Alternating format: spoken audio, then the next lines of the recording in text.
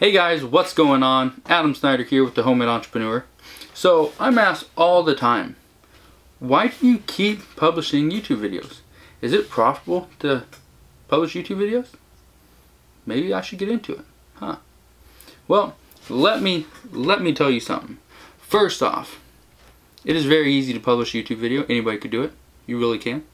All you need is a phone. You could use, some special camera, whatever you want to do. But I'm going to show you the cameras that I use. This is pretty much my ultimate, vlogging setup.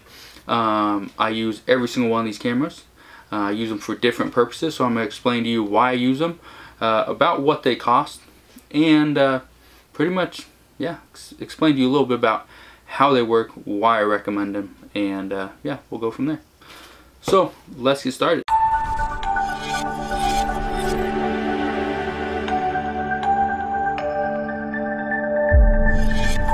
Alright, so the very first camera I'm going to show you that is almost essential for vlogging, for doing anything on YouTube, is a phone. This is an iPhone.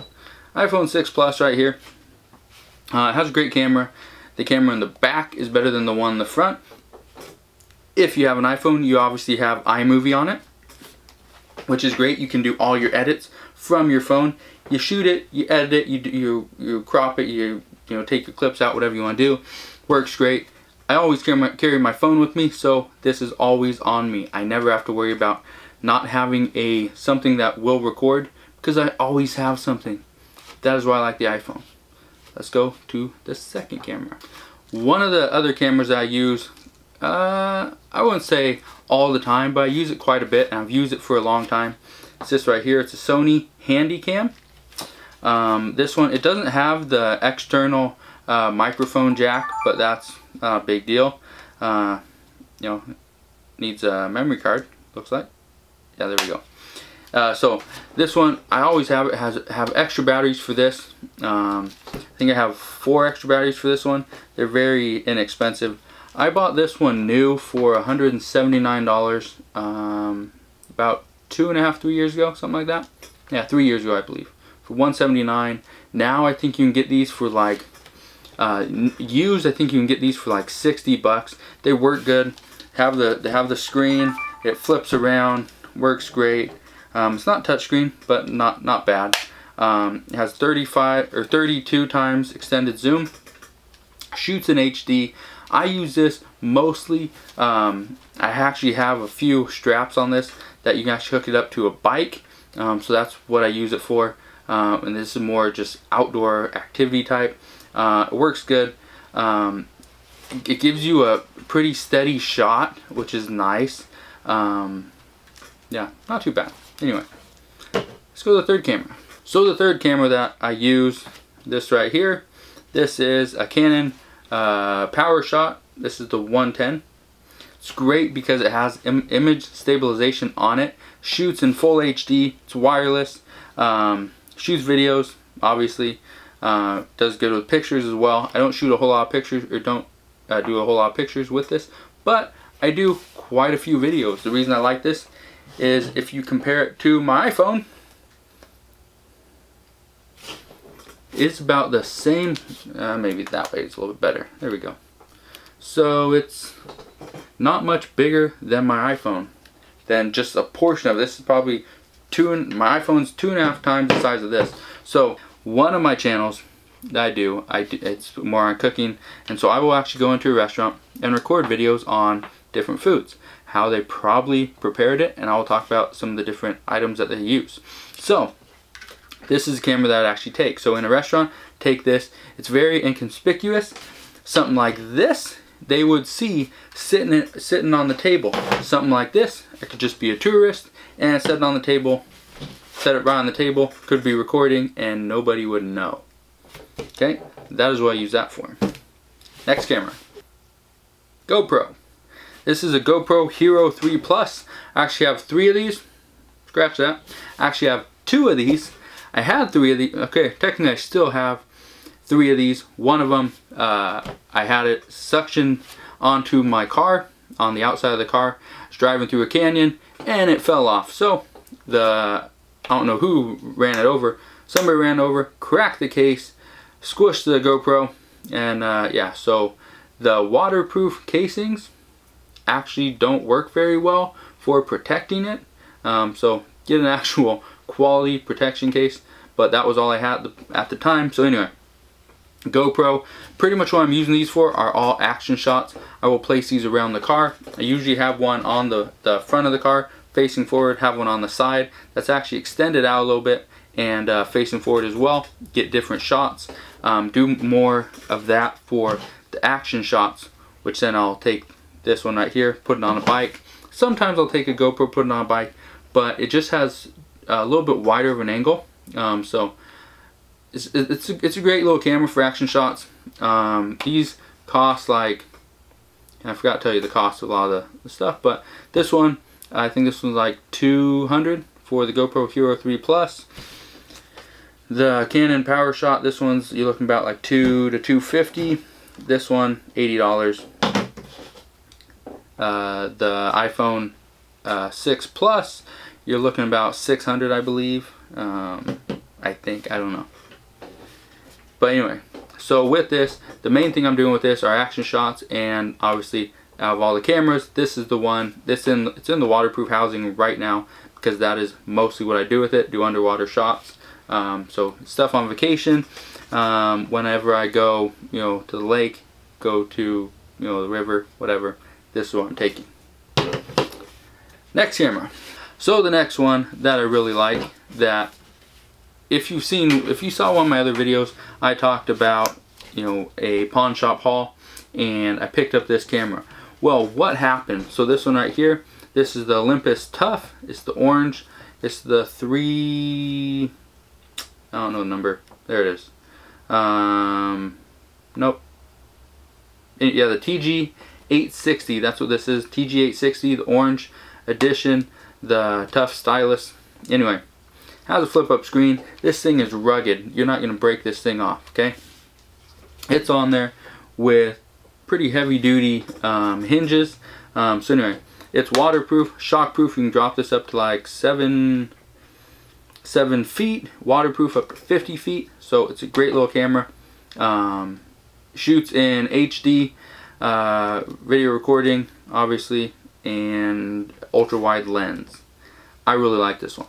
Why I like this one, and I know a lot of you guys, you're gonna say, oh, you should get the Canon, the G7X. Trust me, I had a G7X, and the whole reason I kept this one instead of selling it was because I was recording at the time I was buying this, or when I was looking for this, and the G7X fell out of my hand. I was recording like this, had the flip screen up, so I was recording, had this up, fell on my hand, screen hit the ground, broke, sent in to get it fixed, still hasn't been fixed. I'm still waiting on that, and they said it's probably gonna be about $200 to get it fixed. So in the end, if this thing falls on my hand, chances are it should survive, but we'll see. So I really like this camera. I pretty much carry this one around instead of this one, because this is the one I was pretty much carrying around most of the time. Then I switched to the G7X. Then I switched to this one, so I'll carry this one around. This one around, fits in my pocket. Yeah, it's a little bit heavy, but it still works. So that's that camera. Let's go to the next one. Alright guys, so my main camera that I use pretty much for shooting YouTube videos, for, you know, even going and doing like more professional stuff, it's right here. I use the Canon 70D. Works great. Have the Rode. This is the Video Mic Go. The reason I like this one, now the Canon 70D, this one right here, yeah, maybe I'll stop spinning it around so you guys can see it. So the Canon 70D, it's a heavier camera. It's pretty much, it's a bulky little camera, but it works very well. Okay, so this one, I like this one. It has the flip out screen, so you can see, you can flip it over and go into like a selfie mode. Turn around, obviously. It works good. Turn on. The lens that I have on it right now, it's an 18 by 55 millimeter, and it works fairly well. See? There I am. That's me. There I am. See me? Anyway, so we'll stop messing around. So it works really well. The reason I chose the VideoMic Go instead of the VideoMic Pro is because this one does not use battery. So this one just hooks up right to your camera. So it runs off the power of your camera, which if you only have one battery, it will be a little bit, it's going to kill your battery a little bit faster. But the nice thing about it is with this that you don't have to worry about is that you never have to turn this thing on. With the VideoMic Pro, the Rode VideoMic Pro, you actually have to flip it on.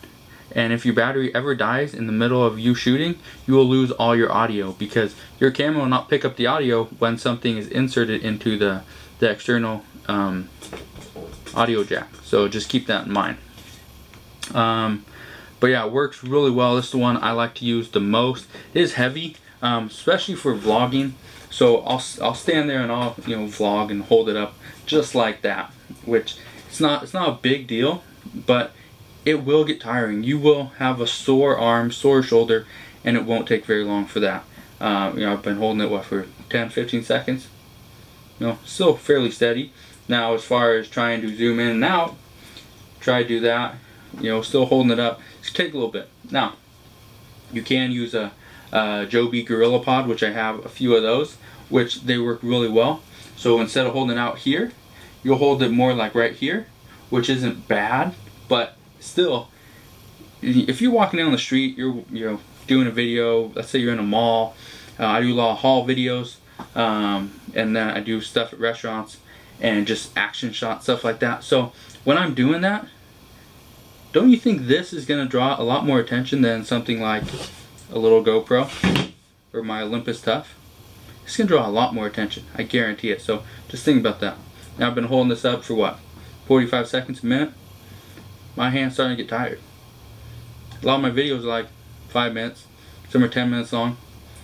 My arm would be very tired after 10 minutes trying to hold up like this, trying to be steady. Yes, this camera does have image stabilization. It's very good, has one of the best autofocuses in any camera, which is why I like it. So yeah, that's that one. Alright guys, so those are the cameras I use for my vlogging, for all my videos. Yeah, I have all the accessories. I have the Joby Gorilla Pods. I have all the stuff for the GoPro. Have all the different attachments, accessories for that.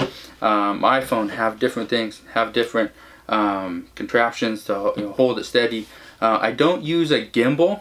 So one of it's like the DJI or something. I don't remember, or OGI, whatever. Like Osmosi, or I don't know the exact name. But it's a gimbal. It hooks up to your phone, and so you can visually see what the camera's looking at.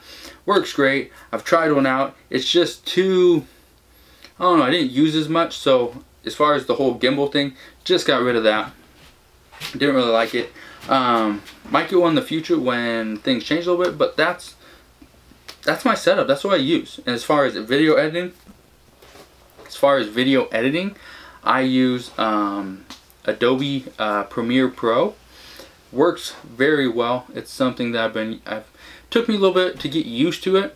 At first I was just hiring everything out, and but as far as videos here on Homemade Entrepreneur, on the Homemade Entrepreneur channel, I'm doing pretty much all the editing myself, only because it's taken just a few minutes. But as far as extensive video editing, pulling things together, throwing up different clips and slides and doing actual professional looking videos, that's something I hire out because I just don't have the time, and I haven't learned all the things that go with Adobe Premiere Pro. So but yeah, that's what I use. So if you guys have any questions, let me know in the comment section below. If you are thinking about getting into the YouTube game, making videos, you can make some money with YouTube. You honestly can.